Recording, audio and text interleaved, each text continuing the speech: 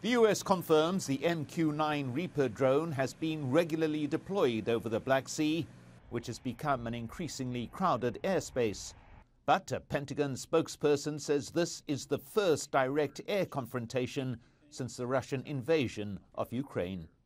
What we saw, again, were fighter aircraft dumping fuel in front of this UAV and then getting so close to the aircraft that it actually damaged the propeller on the MQ-9.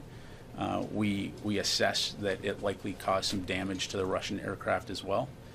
The Russian Defense Ministry has a different version of events, insisting the drone crashed after maneuvering sharply while approaching the Crimean coast.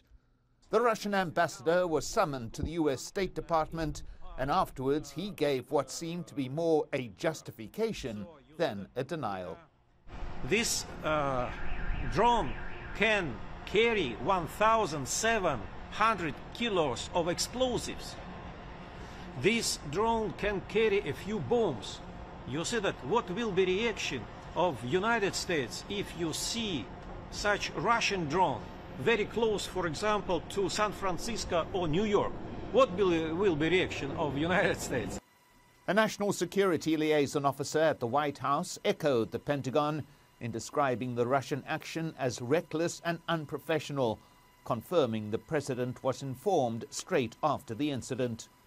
The key issues, say US intelligence sources, whether the Russian pilots were acting unilaterally or under command.